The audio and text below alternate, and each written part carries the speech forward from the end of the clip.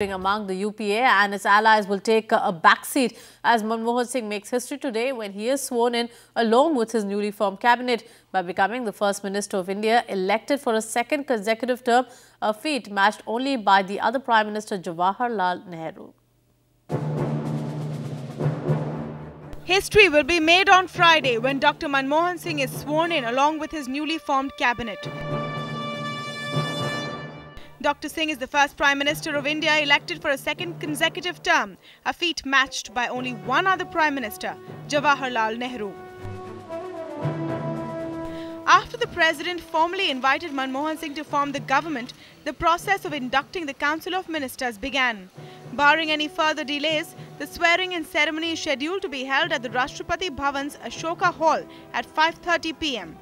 On this day, 5 years ago, Manmohan Singh was sworn in as the 17th Prime Minister.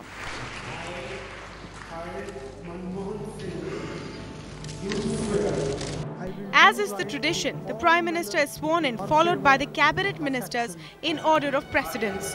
The Minister of States will follow. In 2004, Manmohan Singh had 68 ministers. The swearing-in ceremony is expected to take over an hour.